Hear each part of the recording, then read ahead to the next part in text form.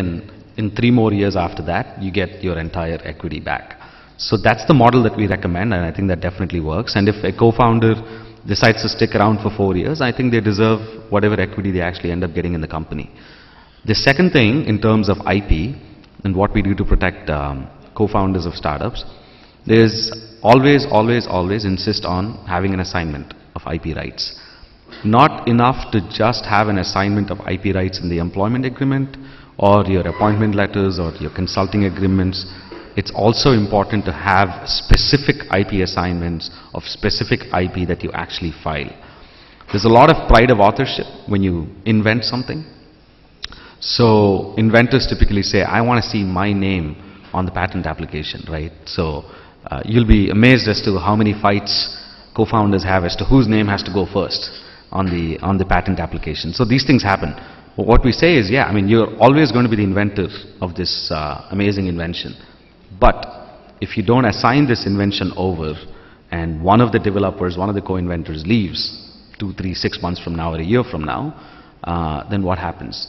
There's absolutely no way for you to recover that IP back from them other than through licensing if you don't have an IP assignment. I mean, if you have an IP assignment in the employment agreement, I guess there is some recourse, but to have a specific IP assignment with the title of the patent application makes a lot more sense. So these are a few things that we do to help them mitigate some of this exit wounds that most of the startups typically face. Thank you. So that's very enlightening, and that's something it's very important to take care of.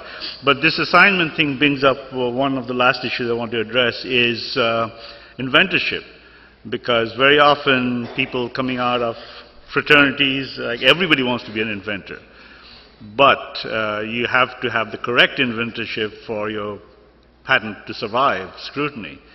And maybe I'll ask Rajiv first. You know, the IIT community is famous for its very close-knit fraternity. They're always friends forever and having the alumni meets everywhere in the world.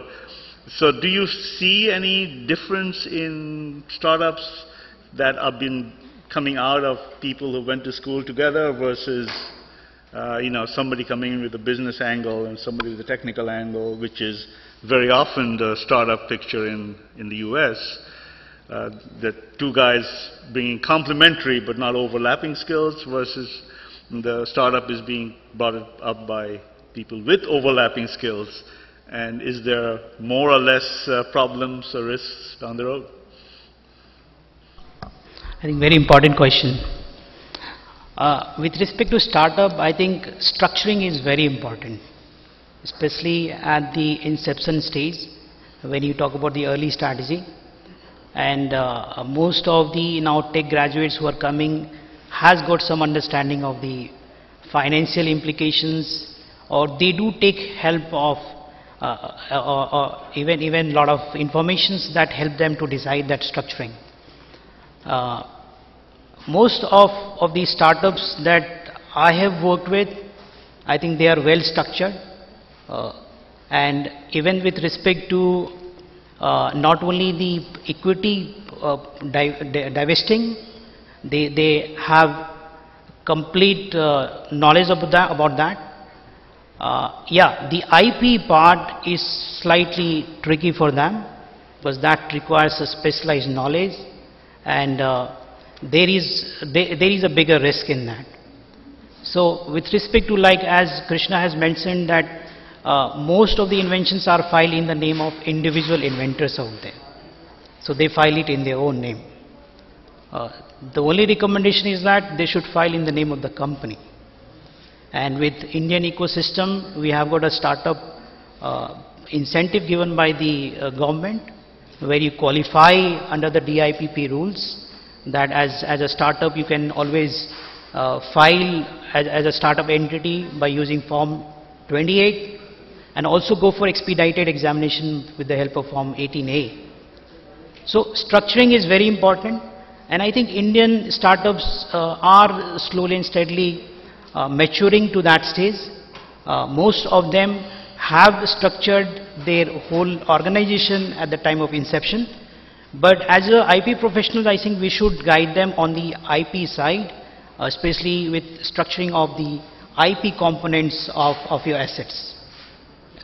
Thank you. I think that's very. I would like to mention a couple of books that came out, about 17, 18 years ago, that every startup and maybe attorneys dealing with startups should read. One is Edison in the Boardroom, and the other is Rembrandt's in the Attic. Rembrandt's in the Attic is what you have kind of said, that like there are several companies on the verge of bankruptcy, like Xerox, and I think the Texas Computers.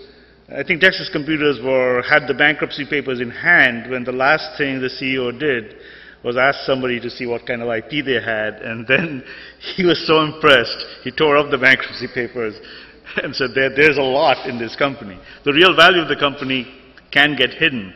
And to avoid that, the management, and as the startup keeps growing, the front line, which is the marketing, the sales, the management, and which is Edison in the Boardroom, and the board, essentially the people talking to investors, talking to shareholders, etc., get isolated from the people in the back office coming up with the technology. And if there isn't a cross space, what marketing person promises may not be deliverable by the company, or something fantastic the back office, the science, the technology centers developed will never see the light of day because it didn't get promoted by the front office. So to finish this off, I just asked Yohei to give some comments. He told us how the Japanese system works to start with. And now, after listening to all this stuff, is there any lessons that India could learn from Japan and any other experience that you may have?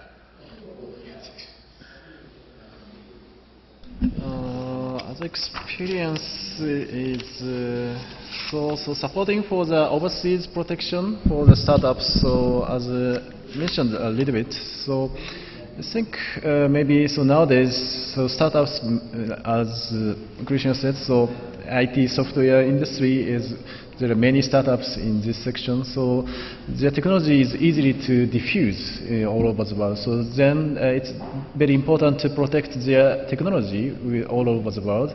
So then why don't you, Indian government, take some measure to support, to protect not only in India, but also USA or EP, to protect their invention all over the world. So we fund such kind of application fee, and half of them or some experts dispatched to consult with how do they take a application strategy. So just only apply for the US or not only so how about ASEAN countries and so on. They can consult with how do they take a strategy to file foreign countries. So this kind of full support may be a good idea to take in India. Well, thank you very much. So I think